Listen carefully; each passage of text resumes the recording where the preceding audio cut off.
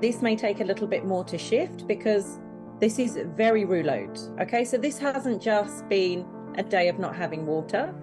This is a much longer time of having a high level of dehydration happening in the body, and therefore we've got a systemic inflammatory terrain that we're looking at.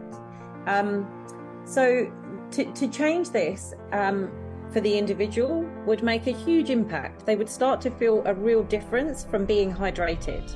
This is a white blood cell here, which is substantially much more constricted than actually even the other two samples.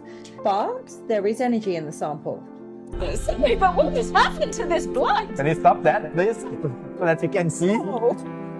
This is the blood we were just looking at before? Yeah. Wow. Wow. This is like, wow. I was going to say This is racing. blood on fire, but it's blood on hydrogen. Yes. The extremely inflamed blood. Wow.